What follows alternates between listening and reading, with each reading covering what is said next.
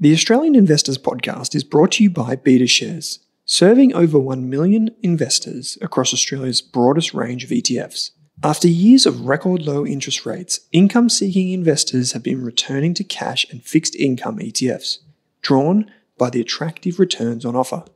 Equity income funds have also been generating healthy income streams.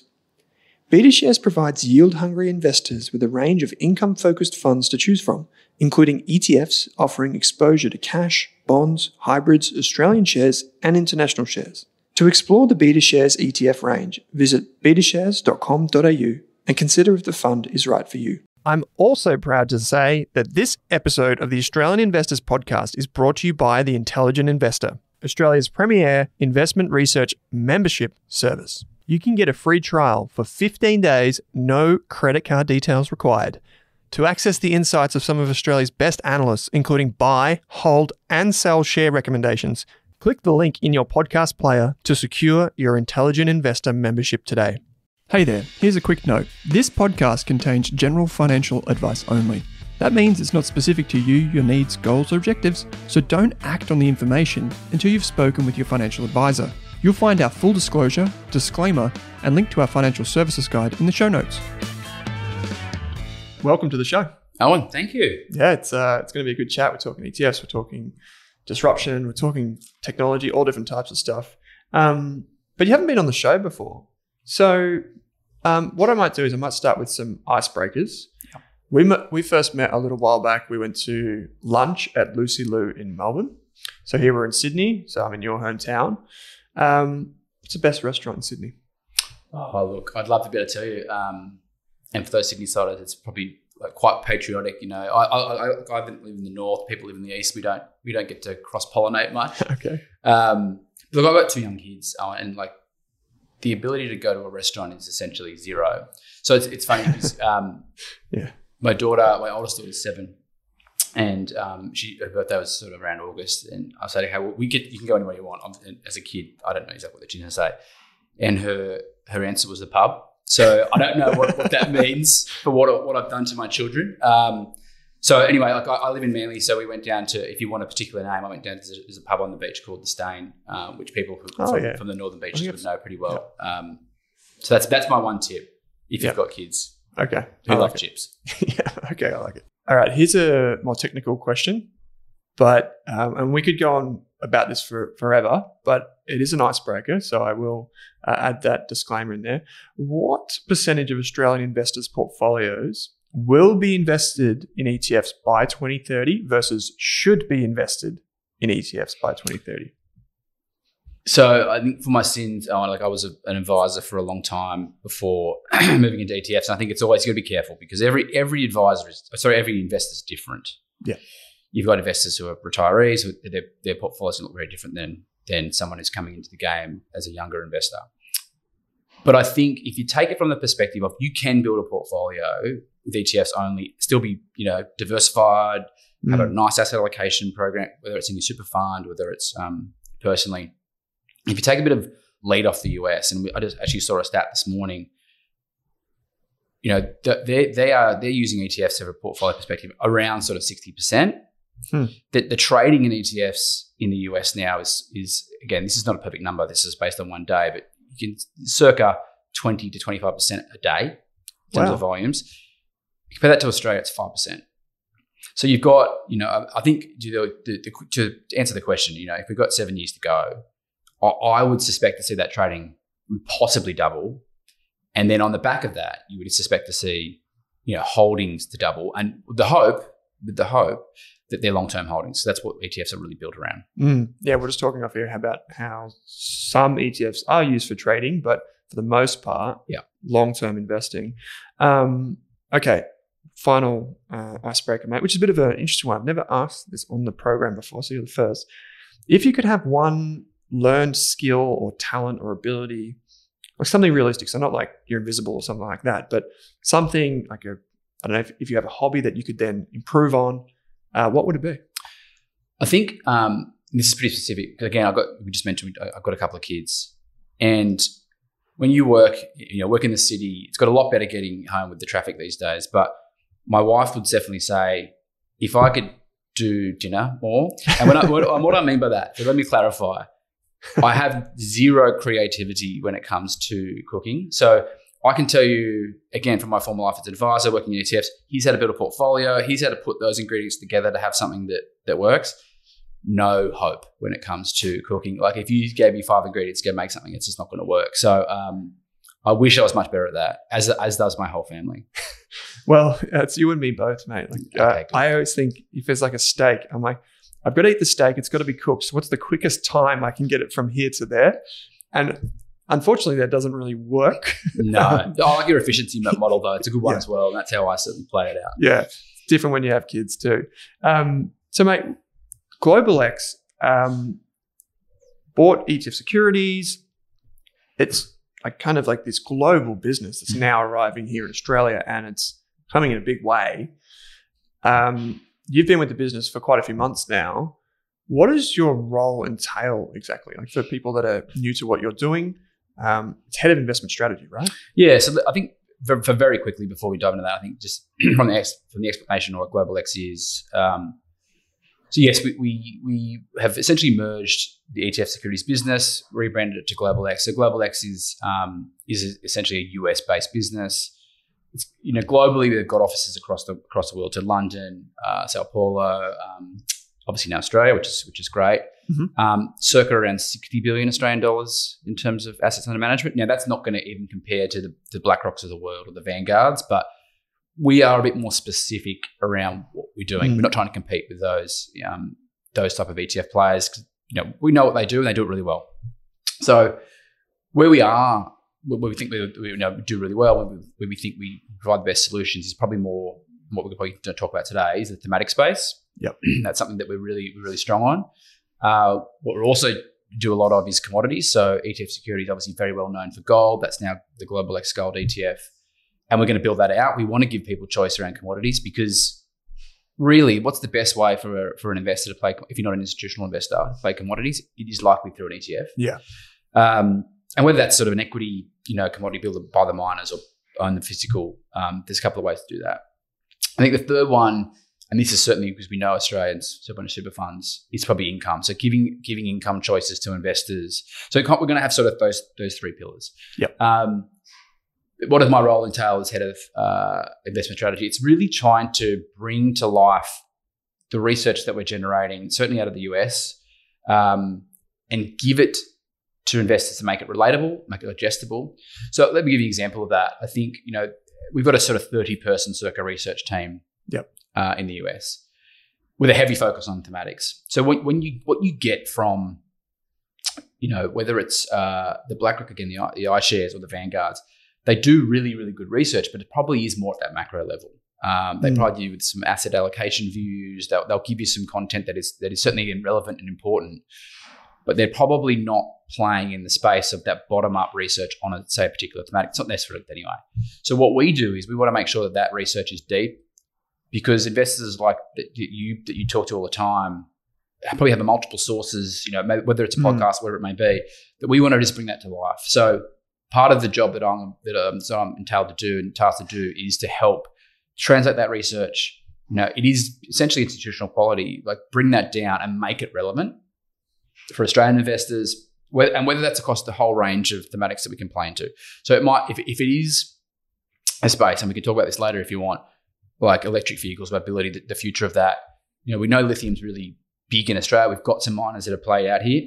So people sort of are across that compared to, say, the US, where they're maybe not across that part of the world, but they are much more across the electric vehicle space. So that whole supply chain is, how do we bring that together to make it really relevant? And that's an exciting role for you too, because you've got that research backing.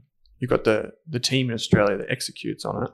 And then you get to sit kind of like as the linchpin between them and articulate that and bring that, as you said, like bring this. This is what we're talking about today. We're talking about like disruption today, right? And you get to bring that to the forum like this, and it's really exciting. So let's dive into that. A lot of people, like I get heaps of questions from the Rask community, from everywhere that I go.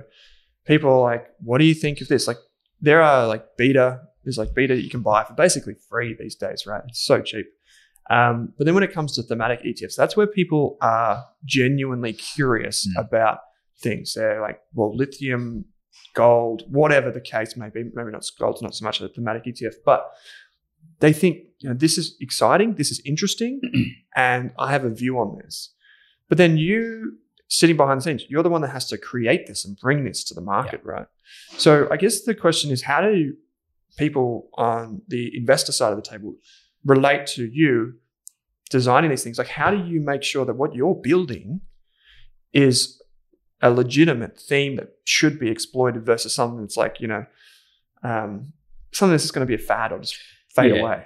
I think it's a really valid question. And I think the way that we do it, and I'll walk you through, it's obviously a process. Yep.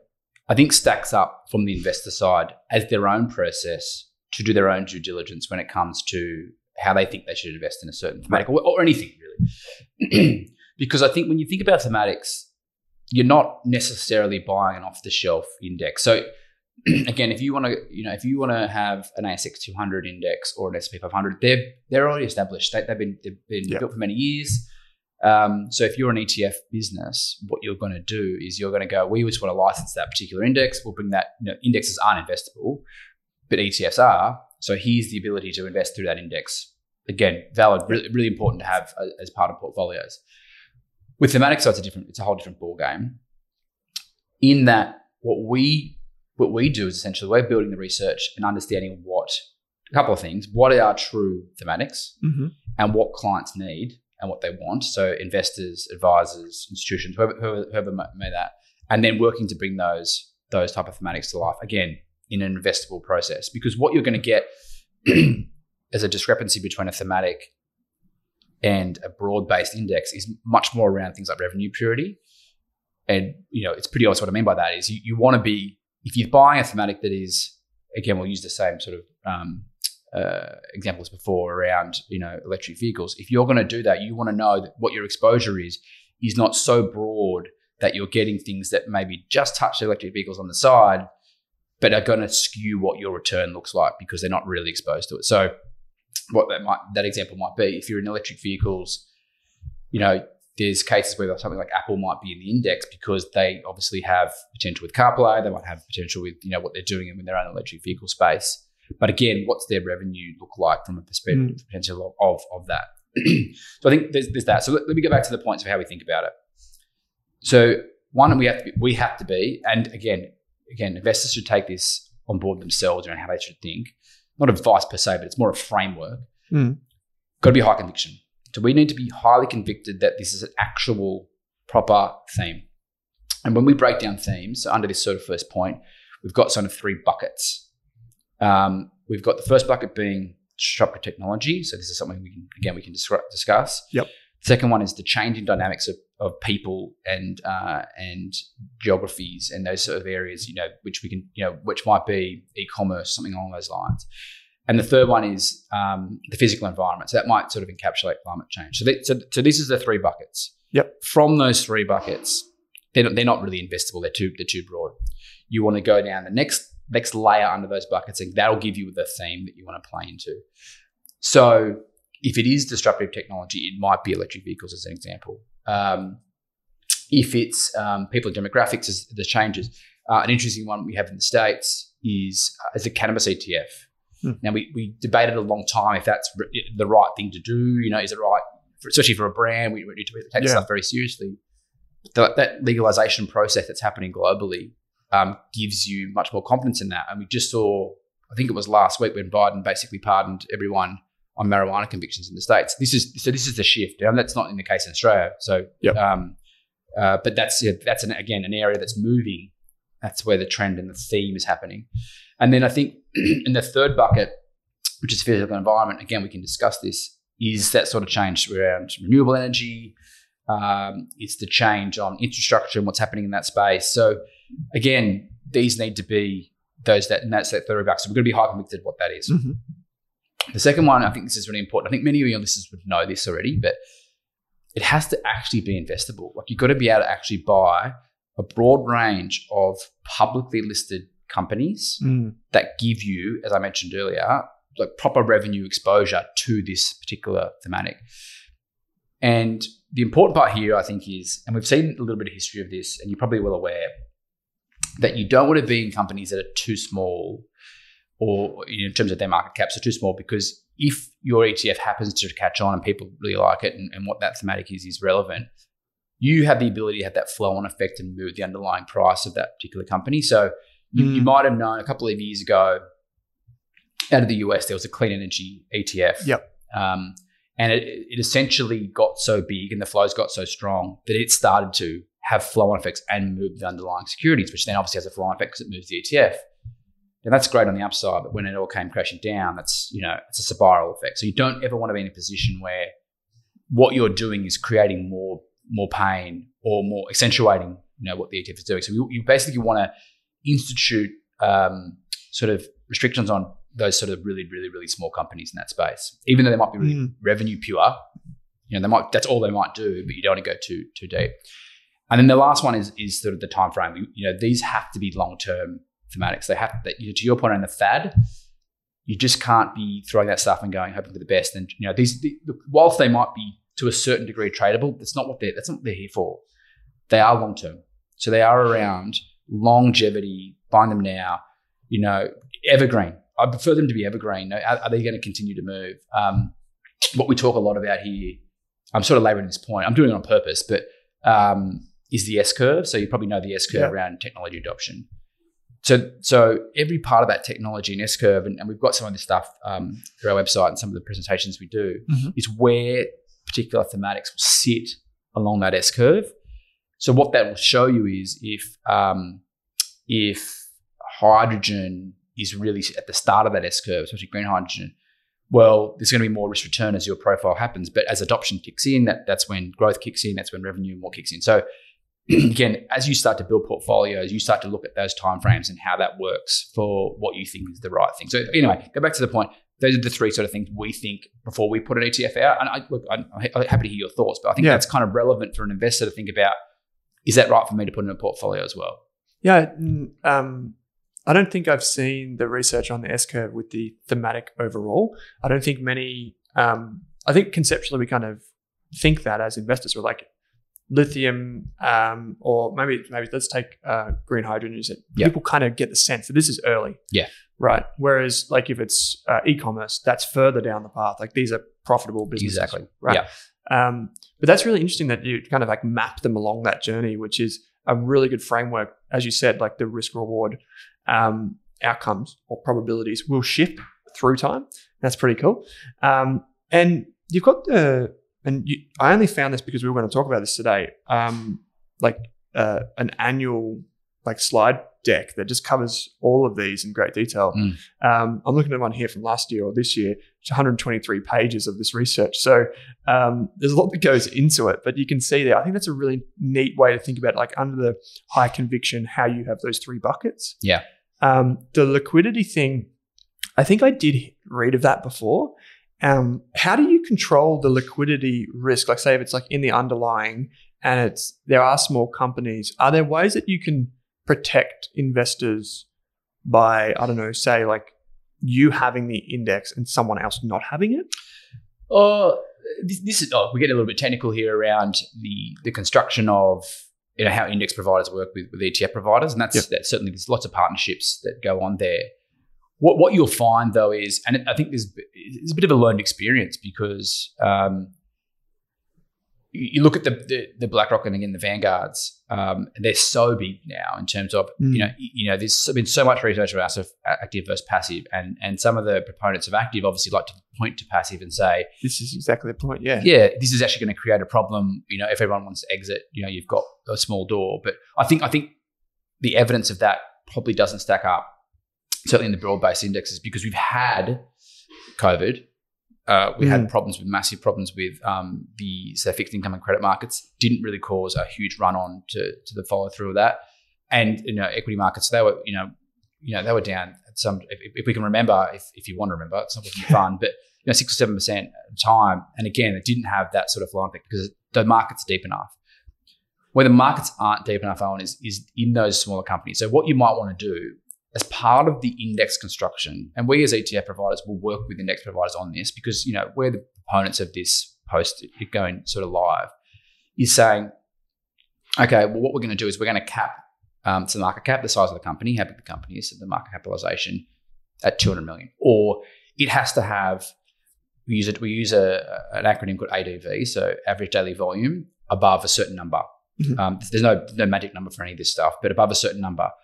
And a couple of those points combined, what that will do is it will give you the comfort that you're never going to fall into that bucket of buying these really small companies that then spike with an ETF coming online and everyone buying it, or they'll dip in something that's the same way. And I think that's what happened with the clean energy one. It did have some rules around that, so don't get me wrong. It did have some rules, but maybe they were just a little bit. They just needed to be tweaked a bit, and they did do that. So I think that was an S&P index. They came out and they tweaked those rules to fix those problems to make sure that wouldn't happen again. So I think investors. This is a broad-based comment, so I take it with a grain of salt, but I think they can have some level of comfort with reputable ETF providers that they are thinking like that. Going forward. Yeah. I think so too. Large ETF providers, at least here in Australia, are extremely well regulated. Like we were just talking before about the process of like the legal and regulatory process of getting something to market is, it seems more complex than ever, but it's important. The thing that I always, I have some gripes with some ETFs. I got to be honest with you, but there are some ETFs that come to market. I just look at them like, and you can know probably what I'm talking about. And from an investor's perspective, you're like, okay, yeah, great. You get lots of questions on these, but as the expert in this space, how do investors? So you went through like what you think about, but how would an investor actually think about?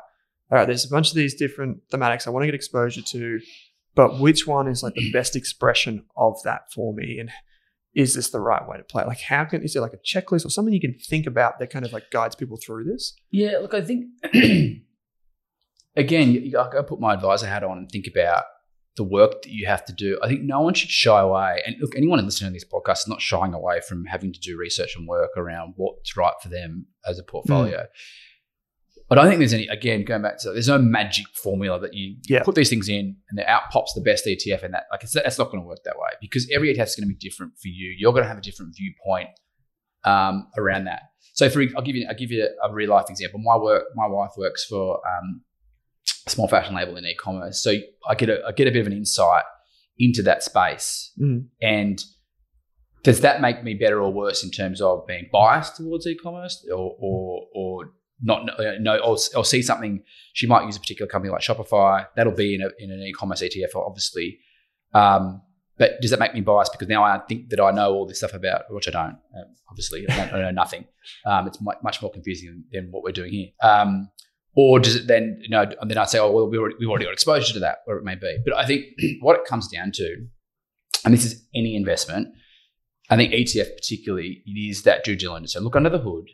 What am I actually getting? Because the good thing about ETFs, and I think many of your listeners would know this, is that it's transparent. That's the key. That's the key thing. It's giving you access to things you normally wouldn't buy. So international access to, again, if we're going to use e-commerce and Shopify as an example, you're probably not going to go and buy that individually yourself. So it gives you exposure to that by utilizing it through Australia. But you need to know, if you underneath the hood, that, and I don't expect investors to look underneath the hood of an ETF and all these companies and go, do I need to go and do research on all these companies? No, you don't. That's going to be too much. There's a level of trust in that theme. But partly what we're trying to do, and going back to the earlier point, is help around bringing research to, and try to not be overly biased in one direction, because that's not research. That's just propaganda. But bringing content and insights and research that says, hey, you obviously have some interest in this because you're reading it. By you reading this is going to give you some sort of insight around, is this right for me? So I think doing that, I think we'll probably take a step back as well. Like, let's think about ETFs in general as a process to look at. I'm assuming you would have done this many times in the past around ETF selection. I know it's kind of your sweet spot. But there's so many things that you need to think about. And, if you use a checklist, I think I did read that book, that Checklist Manifesto, many years ago. I think it generally works. Certainly more in that mentality. It was about in surgery in a hospital, but we can do it. We can do it here. So I think looking underneath the hood, so doing the DD is obviously number one. That's, if you do that and you start to get away from you and that's not what you want to do, then you can walk away, I think, and say that's not the right investment for me. Then my investment might go up, but it's just not the right investment for you. Yeah. Then I think it's sort of understanding the structure as well to a certain degree. I think in Australia now, we do have quite a few different structures in place. So you've got a situation of, and we mentioned it earlier a little bit, that active-passive debate of, and we know now that there's quite a lot of active ETFs in the market. You've also got listed investment companies. They have different benefits and issues on both sides. So I'm not leaning either way. So again, what the best structure to invest through that might be. That's one thing. Again, if active or passive is the best way. If you have a true belief that in that certain space that you don't want to have any level of expertise and you'd rather a trusted investment professional to pick the stocks. Again, that's where active works. You're going to probably pay more. For sure. That's the sort of space. So, but then you've got commodities. Obviously, we mentioned gold before. That's such a key part of what we do. The difference between, a commodity and an equities-based version that mines commodities. Really important. I get that question all the time. And it's very valid because you're going to get different risks, but you're going to get different upsides. So if you're buying gold, in GOLD, for example, you're getting access to the physical bullion, you know what it is, it's stored in a vault. If you're buying gold miners, what you're going to get is you might get the CEO leaving one day, but you also might get an exploration that pops up. And so you're going to get this, again, risks and benefits, what's the good and bad parts of all those sort of things. And then I think this comes back to the inherent underlying of ETFs, again, kind of compared to listed investment companies, but is the tracking across, is the ETF that you're buying actually doing what you thought it was going to do? Yeah, for sure. Because I think what happens a lot of the time is you buy something and then you look at it and you just trust that hopefully it is. But especially in a portfolio, it's hard to sort of start to discern. I think actually we're getting a little off topic here, but for many sort of retail investors, it is somewhat, if you've got a portfolio, it's somewhat hard to compare that to what benchmark? What are you comparing it to? Have you done well? To what? Yeah. I think the second part of that point is have you done well compared to what your strategy you put in place at the start of what you're doing now? What I found back in my old days of advising is that a lot of investors actually don't have a strategy. What they do is they just continually buy and add on. So you're layering. Incrementally layering. And I think it happens a little bit with thematics as well, because what you'll do is you'll have a portfolio, something will catch your interest around thematics, and you go, I want to add that in. But that's great, but has it got overlap with other parts of your portfolio? Is it actually not giving you any upside potential? And I think my point here is some of the tools that are available for investors aren't that great in this space. A lot of the online brokers probably don't provide.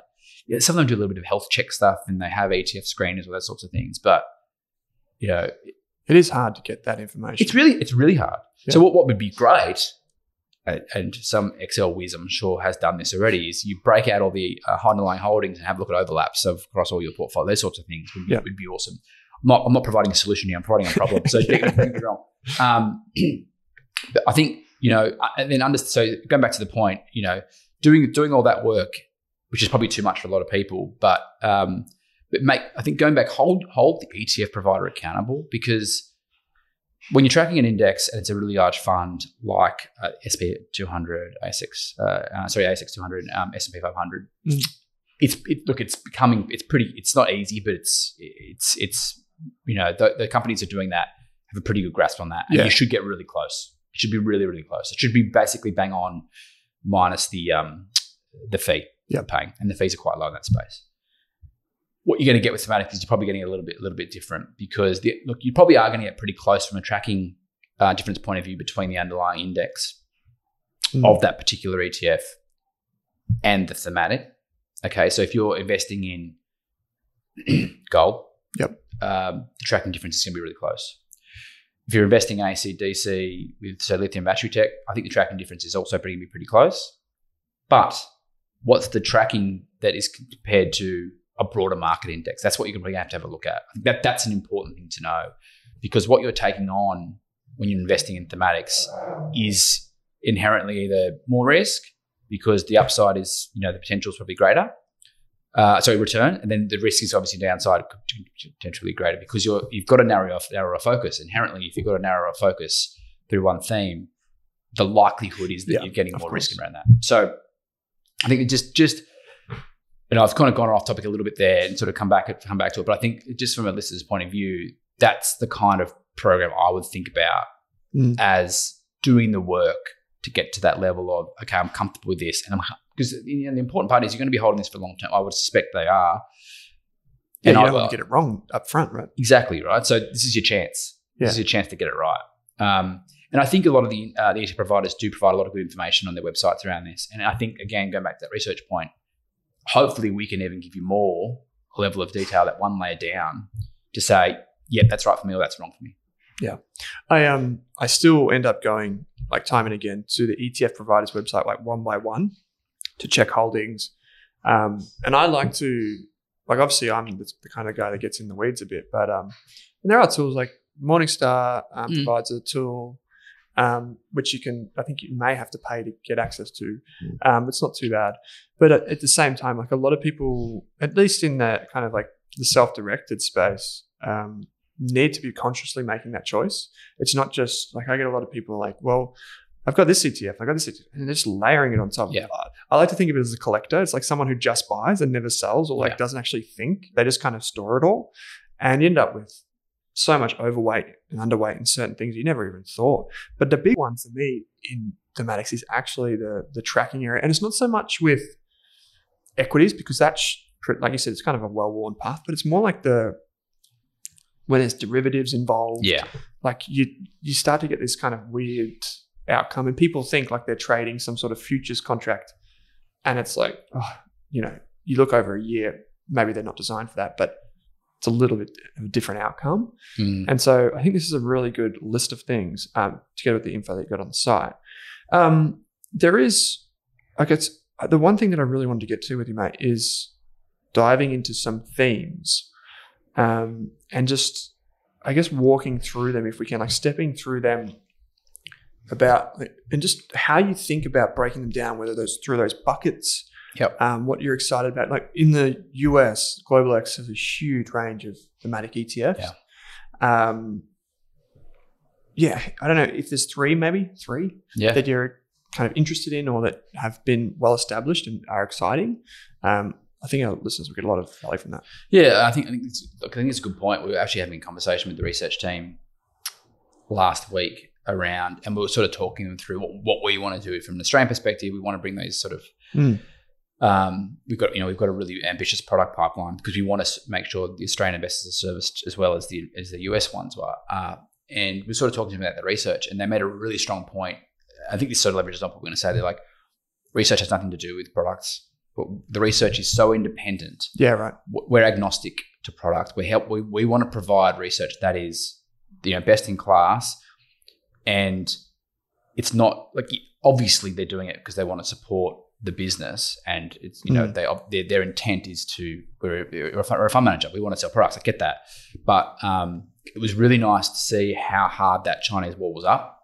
It was very strong. So I think hopefully we can elevate that down here. So anyway, that was just one point. Yeah. That's fair enough. Yeah, I didn't realize that. I think I think we'll take it from a little bit of a lens of what we hear most from investors, and this might be good or bad because you might have already done this 1,000 times before, but I think it's still relevant to revisit this because maybe there's one soundbite or one insight that we can sort of bring to light that an investor goes, that's a good point. And they might already be a holder. They might be thinking about what they want to do. Sure. So I think, first of all, I think, and we have been talking to a lot of investors and advisors about this over the last couple of months post the rebrand. One would be robotics and AI, and I think the reason this is exciting, we'll do three, but I think the reason they're more because the question is, as we are now with the market, is this an opportunity to buy? And I'm certainly not giving any advice. I'm just going to sort of frame it as that because you've got a situation where some of these thematics are depressed. It's inevitable, and especially the technology. So if we stick with the technology theme, say for these strategies, I think a lot of them are very, very depressed in terms of their valuations. Obviously, that inherently puts pressure on their prices. So what these names were, I'm sure you may have read with all these growth names. Yeah. Have they now fallen into value stocks? Like, this is what it's basically come to.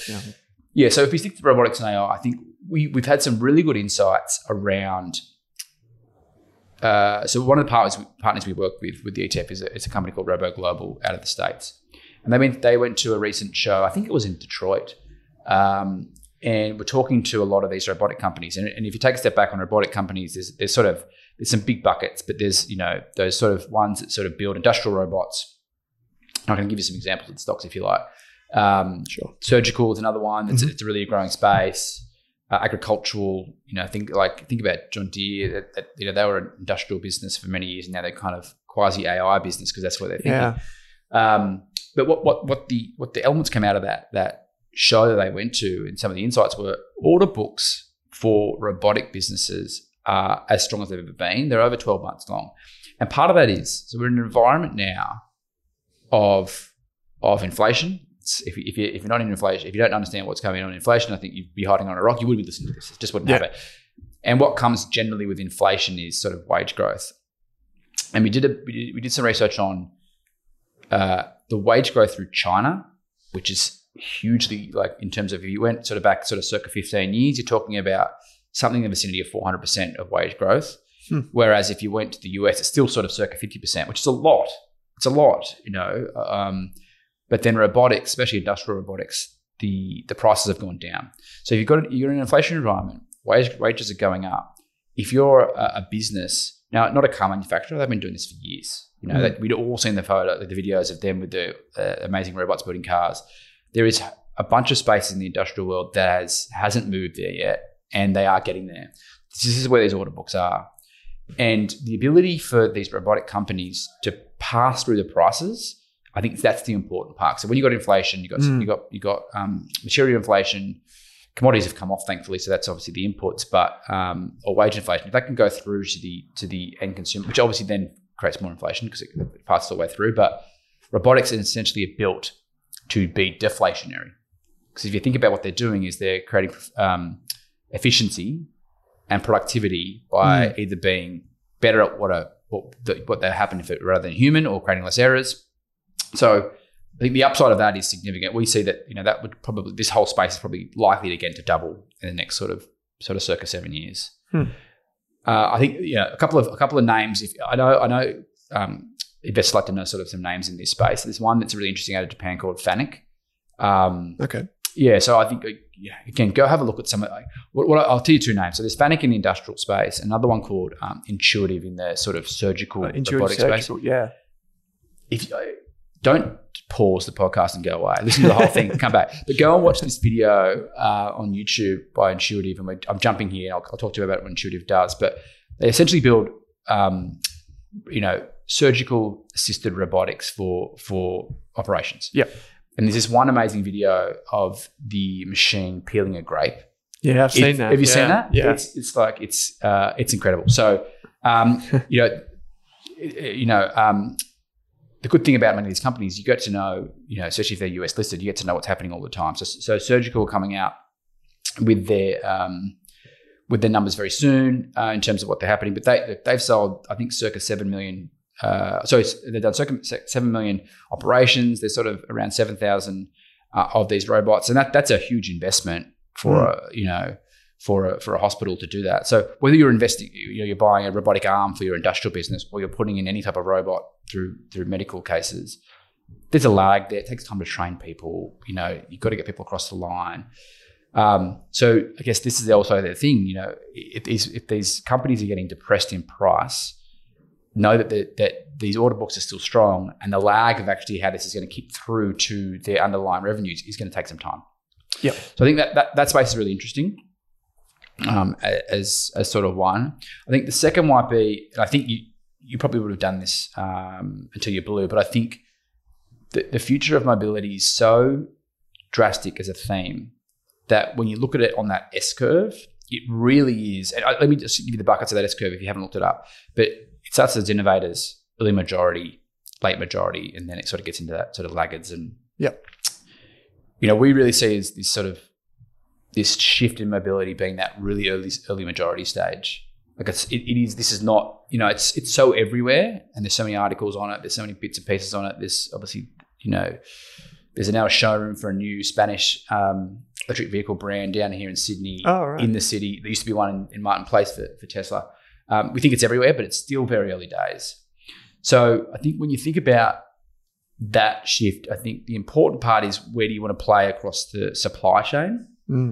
So the supply chain is essentially, certainly doing this at a high level, the lithium mining, which we're very well aware of in Australia, the names you're probably also aware of, the Pilbars and the Min Resources and the Allchems. Then you've got the manufacturers, which probably that's not the sweet spot of Australia. I know we're trying to think we can do that, but probably isn't the sweet spot of Australia. That's more the Chinese and sort of the Asian markets. And then you've got the electric vehicle space. So you've got this whole supply chain. So you can either play those supply chains individually, or you can go bucket them as the whole mobility, EV, battery tech kind of thematic. I think there's problems at all parts of that supply chain, and there's benefits. The good things about all parts of that supply chain. I think lithium-wise, and we've done a lot of work on this, the deficit from a supply and demand program that's happening is the deficit and the imbalance there is so significant that unless something happens in the very near future, that it's just going to be out of whack. And we all know how high lithium prices are. Like that's not a secret for anyone. Everyone's seen that. If you look at the commodities price chart year to date, everything's down, lithium's up. Yeah, it's been the one. It's been the one. And hopefully many of your investors have benefited from that. I think it's obviously been a great investment. But the demand coming from electric vehicles, if you think about what lithium was used from before, like if you had a battery in a phone, it's this big. Yeah, it's you like have a a battery. teaspoon. Exactly. You have a battery in a car. It's we're talking about significant amount more. So the demand supply balance is out of whack. And if you're a lithium miner, doesn't take 5 minutes to get a mine off the ground. You need to do feasibility studies. You need to look at the price and to predict the price in 3 to 5 years when this thing's going to come online. So we're in a bit of a delay there. I think that's got a flow-through effect for the next two parts of the supply chain. So battery manufacturers having to buy lithium at a much higher price. Thankfully, the technology in that space is getting much, much better. I'm sure you've probably done this in the past, like looked at that technology again out of China. You're seeing just like leaps and bounds in terms of battery prices coming down, even in the fact that the inputs are going up. Yep. And then I think the third bucket of that is the electric vehicles. I think the dominating part of that is just Tesla, and whether that's just Musk or not, but or out of China, BYD. But I think if you look at the traditional car manufacturers, they're all coming up the curve. And you talk about the BMWs, Daimlers and Mercedes, Renault. Yeah. I read a point on Ford the other day that obviously with the F-150 Lightning, they've raised prices twice in the last 3 months, and the delay or the wait list is still 3 years. Wow! So the demand is there, and the pass through of these costs is seemingly getting absorbed. So that's basically an elastic market that gets absorbed because the demand is so strong. So I think that is such an interesting space, and if you putting that in the context of the S curve being such early days. You look around here, and I don't know about Melbourne, what Melbourne's like, Owen, but like there's not that many electric vehicles cruising around. The infrastructure isn't great here, so there's a massive amount of spend that needs to be in that space.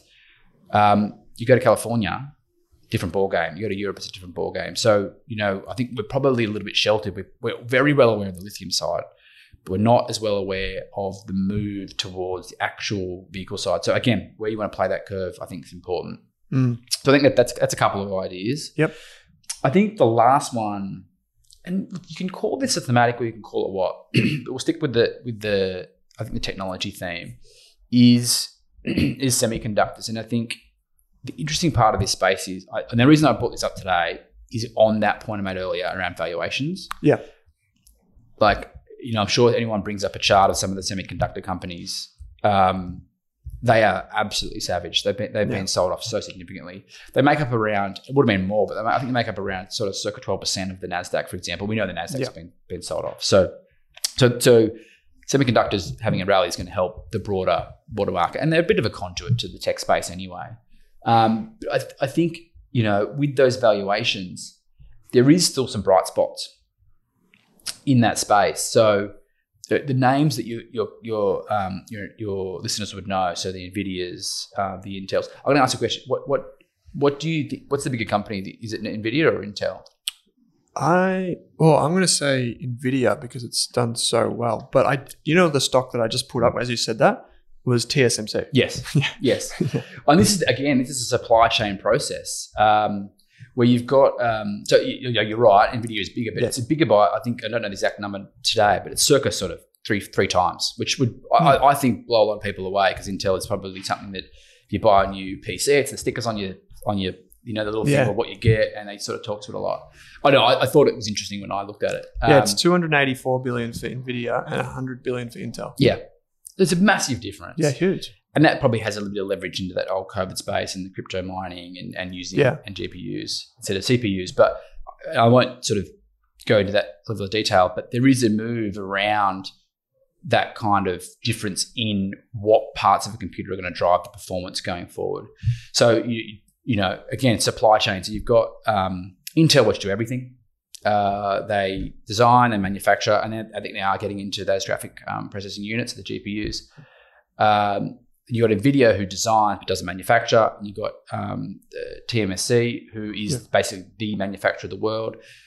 But the problem in this space is whether you use sort of barriers of entry or use moat as your mentality of thinking about it. The moat or barriers of entry in this space is unattainable. It's essentially done because who's going to want to build, like TSMC, a $20 billion facility, and where are your customers going to come from when it's basically all these programs are set? Like, what's going to happen? Yeah. Where's it going to come from? So, that is somewhat a monopoly market. So you've got a situation where you need to understand the underlying components of some of these. Again, if it's an ETF that you're looking to look at that industry, that's interesting. Again, componentry of that. So buying one particular company, this is going back to the diversification. We didn't actually talk about that around, everyone knows about how ETFs work, but the diversification part, what parts of either talk about lithium, supply chain, or in a case of semiconductor, for example, where do you want to be involved? Do you want to buy one company and buy NVIDIA, or does Intel have a research? I certainly don't know, but do you want to be across both parts of that industry? I think there is some bright spots sort of starting to show around, again, things like order books, across things like TSMC, that they're a really good sort of conduit for the market. I think I saw a stat they expect to have, I'm not sure it was sales revenue, but something on the lines of up around 40%. So again, that's probably priced into the market, so nothing major, but the numbers are there. Yes, there has been PC slowdowns, these sorts of things, but the space of all this sort of disruptive technology, where it's moving, has been under so much pressure. This is, I think, the point of raising these three particular ideas, is that, without giving, not advice, but the opportunities for investors who are looking long term may start to present themselves at some point. There may be downside, it might be more downside, not to say that, but the opportunities, again, for a long term investor, you can start to think about, is this somewhere I want to buy or play or have something that's part of my portfolio? The ACDC ETF. I was chatting to the team the other day about this, that it is really well, I guess, diversified through the supply chain and the kind of the value chain as well. Yeah. I guess if you think about that, how we're going to talk about the S-curve before, the future of mobility, where, I don't know if you've got those off the top of your head or not, but where do you think we are in that curve? Do you think it's still very early? Yeah, so our research is that it's early because, again, you're separating a few things here. Lithium's not a technology per se. It's obviously a mineral. Yeah. So it's not going to sit on an S-curve in all technicality because, maybe the mining can get a bit better, but that's not the game changer. A miner might be able to reduce costs and then deliver better, but it's not a technology. So I think the technology parts of those two, of this whole value chain, would be the battery technology. So how lithium ion is produced, range, these sorts of things, charging. And then the EVs is how that input works together, the software that goes into place. So I think if you put those two buckets together, I'd say battery technology is still, probably in the innovator days. Electric vehicle, because it's still a car. Yeah. It's a car. It's got wheels. It's got a steering wheel. I think Teslas have steering wheels. I'm not sure what they've got in there. But they're probably a little bit further up the curve, but they're both very much in those early days. So whether it's early majority or an innovator stage, they're very much in those early days. Again, I think that doesn't feel very intuitive because there's so much going on around them. But if you think about it in the concept of mobile phones or the internet, it's kind of that same, they don't have the network effect like the internet would have done because doesn't make a difference, but it kind of does in its own way with charging stations. That's what charging stations are, or the infrastructure for that. So yeah, I very much like right on the border of that innovators side, which is really that really low point of the S curve, and the early majority. Early days. So like these three buckets, these three themes are pretty well established. Like we're talking about, just as an example, is like lithium as a investment theme or sector, or however you want to frame it. That's like been very, very popular in 2022, as you said. Like it's the one commodity that's up and to the right. Now I'm going to ask you to stare into your crystal ball a little bit and ask you.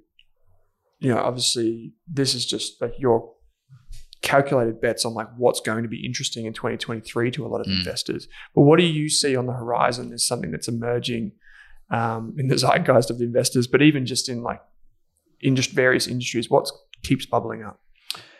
Well, I think this is where you can start to think about the technological side. That's one side that, again, it depends on what your worldview is. Some of these robotics, AI, et cetera, they're going to keep getting little things that pop up because, again, I think the early days, if you're looking at it as a media, as a source of information, consistently you're going to see innovation pop up and big innovation. Whereas if you're at the back end of that S curve, what you're not getting is major innovation. You're getting incremental innovation. So an iPhone, for example, I'm going to answer a question, I promise. I'm getting around to it. But the iPhone, it's incremental. Yeah, it's not innovating. So I think where the exciting things for 2023 are probably, I think certainly maybe not semiconductors. It's certainly much more incremental now. It's more a valuation play. But the other two are certainly still headline innovation in the innovation space. I think, and we can talk about this in greater detail if you want, but I think where the next sort of shift is, this is all encompassing across everywhere, is that sort of climate shift that we're seeing as well. That is without question, at the forefront of pretty much every investor, certainly younger investors, and it should be compared to, say, older investors. And I'm not saying that all older investors aren't concerned about that, but anecdotally you hear things that they're not as concerned, that they're retired, they need money to survive, so it's more important on performance. But that I think is as a broad encompassing point, and the underlying of what that looks like. There's just to say climate, that's a very broad brush stroke of what we're looking at. So you can really start to dig down, and not only what you can do as an individual, but how you can invest in that space. I think that's the interesting side, or for me anyway. Sure, you can have shorter showers, turn your lights off. That's all valid. But if you want to try to benefit and work in that world, well, I think there's certainly ways to do that still. And there's going to be more to come, I would suspect. But how does that? So this is a really good, example or use case. Like, how do you then take? Because me and millions of other people around the world agree with you, right? Like that a focus on climate is important, and I'm increasingly hearing more fundies, more investors, more researchers talking about this is a problem, but you can make money from it. This can be a positive thing. It doesn't have to be like cost everyone everything. Through innovation, you can make money, right? Yeah. So how do you take that concept, right? And this is a kind of the thrust of this episode, this conversation is like, how do you take that and then put it into ETFs? Like, how do you make that available? Yeah, and let's go back to that thematic point we made earlier, I think, and we can sort of draw this out a little bit. But I think it goes back to that mentality. It shouldn't be a negative to try to derive wealth out of a change or shift, or a paradigm shift that we're seeing, and climate is one of them. It's kind of like when Apple raises the price of its iPhone all the time and their margins go up. Well, why don't you buy some Apple stock and benefit from that as well? Like, that's kind of thing. Play along with the game. Yeah. But I think there's a couple of ways you can play the climate change world, and I think what the big move that's happened over the last couple of years has obviously been ESG. So that's broader than just climate change. That's a specific sort of bucket. And what we've seen, certainly institutionally, is that if you're a super fund, it's definitely the case in Europe, or even Australia, the expectations is you have really good understanding of what that means for the investment program that you have. So I've seen a lot of things with, like, whether it's Aussie Super or all the big super funds we have here, they all have obviously an E or ethical option. Yeah. We have ethical only type of fund managers as well. So I think that's sort of one way that people can sort of get exposure or feel good about what their investment process is. And that's not really what your question is. So, but I think from an ETF, you can play it a couple of ways. One is you can do that ESG type mentality. So you can say, I'm going to do the negative screening. So, negative screening being, I'm going to take out companies that I don't like or associate with or don't want. It gets complicated pretty quickly because what is right for you might not be right for someone else. This is a very, very subjective space. Yeah, this is partly the problem, is where you've got S&P 500. That's not subjective. It's subjective as you can get. It's market. Well, it's actually slightly, but the index rules. But essentially, it's market cap. Yep. Biggest companies go to the top. With ESG and climate change and sustainability in general, I think it's just such a minefield for one, investors looking at what they want to buy, and two, for fund managers trying to bring the right product or the right solution to investors as well. So if you're using negative screens, what's right for me compared to what's right for you might be very different. Yeah. And then go back to your earlier question around ETFs. One might have, if you go and take out essentially everything, that's going to have a really large tracking error or difference compared to the underlying index. So I think when we think about how we would bring an ETF to life in this space, it has to be, I think, even more considered, because you're going to need to sort of do those three steps with the high conviction, the investability, and the time frame, and then you need to start to take into consideration what truly is green. If it's going to be green, what is it? Is it light green, dark green? Like, how dark you want to go? There is there's a spectrum here. So I'm not answering your question well, because I think the answer would take we'd be sitting here for the next 3 days. I think because there's so much to this. But I think essentially, going back to the high level, you can buy ESG, so essentially screened versions, so things getting things taken out. You can buy positive screen now. There's not actually that many in Australia. There's more in Europe. Or the place that we're probably going to will likely play in is more in, here's a thematic that plays into that world that might, again, align with what your thinking is from a perspective of investability. So again, not either one of those is right for everyone, but that's kind of, I think, the way the world sort of start to go when it comes to that sort of broad brush stroke of climate. I got an email this morning, it was an hour ago, just as literally you were walking into the office, an announcement like the green metals, green miners ETF. Yeah. Is that what it is? Yep. Yeah. Green metal miners ETF. So there, like, that's kind of like partly answered my question as well, right? Like, there's an expression of this taking place. Yeah, there is. It's an expression of this. I think, you might look at, we can discuss that. I think that's a good point. But whether it's what part of the transition around, that the biggest point that everyone sort of focuses on, especially in Australia with coal, we're coal exporters, we're coal users, is sort of energy use and that transition from traditional energy use to what is renewables, whatever it may be. So whether that's hydrogen is certainly a space. It's, again, S curve. Always think about the S curve when it comes to thematics. Very early days. I think I mentioned that earlier. Or if you're talking about green metals, what does that even actually mean? Like, what's a green metal? Like, I think the concept is probably a little bit foreign to someone. So as a very brief explanation, these are metals or minerals that are going to play a role or play the role in moving from an old coal-fired power plant to renewable energy. So wind farms, so solar panels, these sorts of things. Infrastructure that drives the outcomes of that, charging stations. So what are the metals that are going to do that? It's not coal. I'll give you that tip. I'm pretty sure everyone would have figured that out pretty early on. But it's things like copper, things like aluminium, obviously lithium in batteries,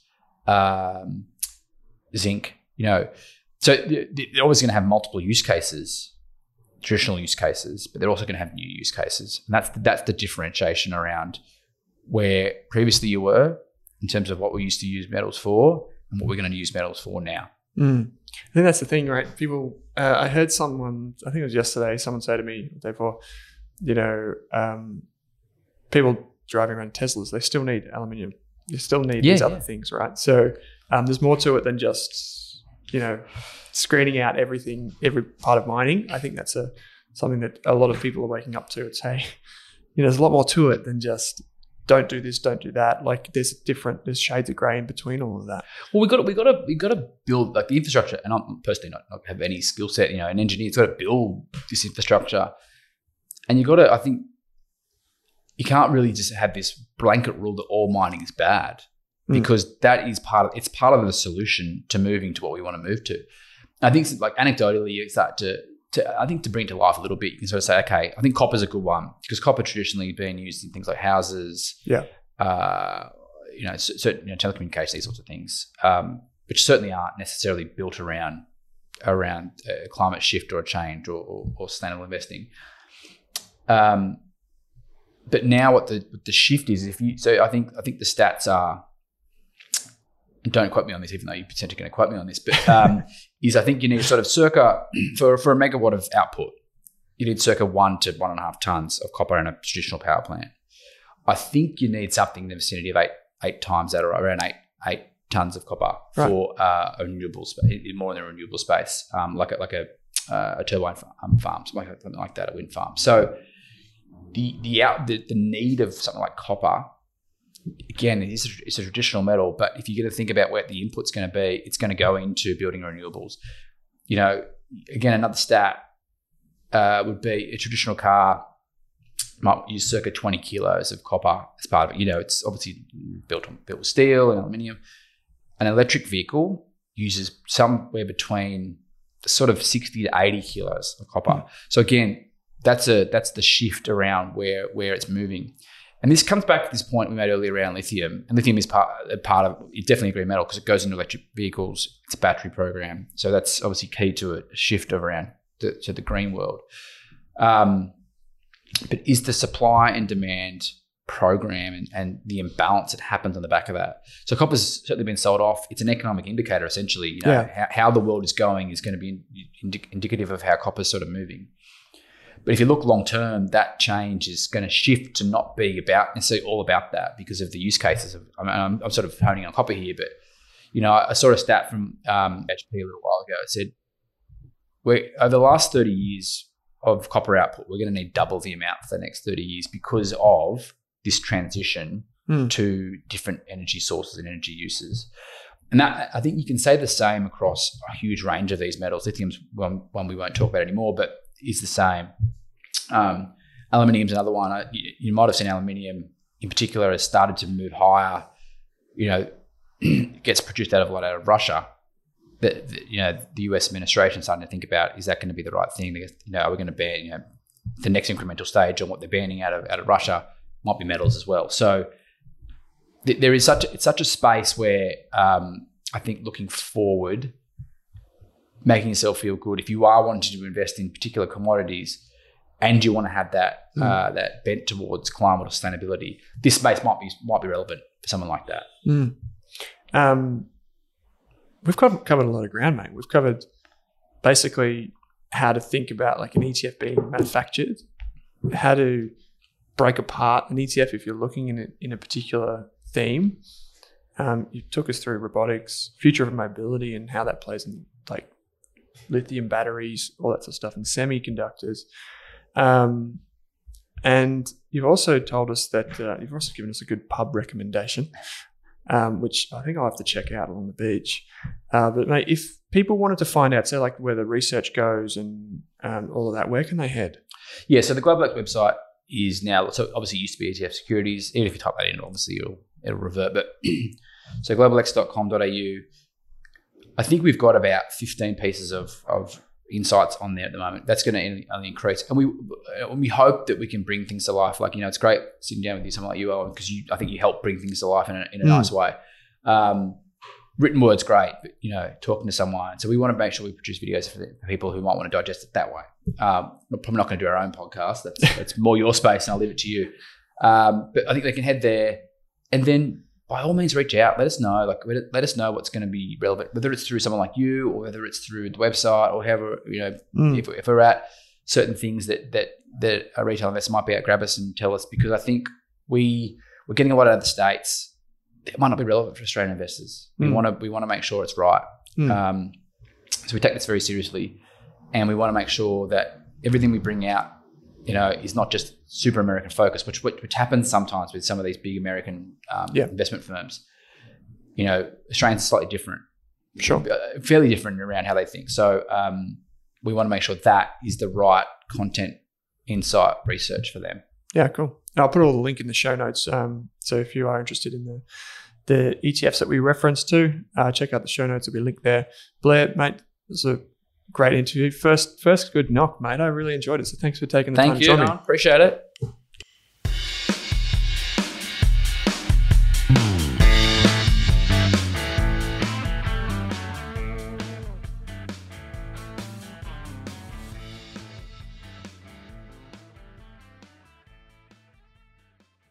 Thanks for listening to the Australian Investors Podcast, which is proudly supported by JP Morgan Asset Management.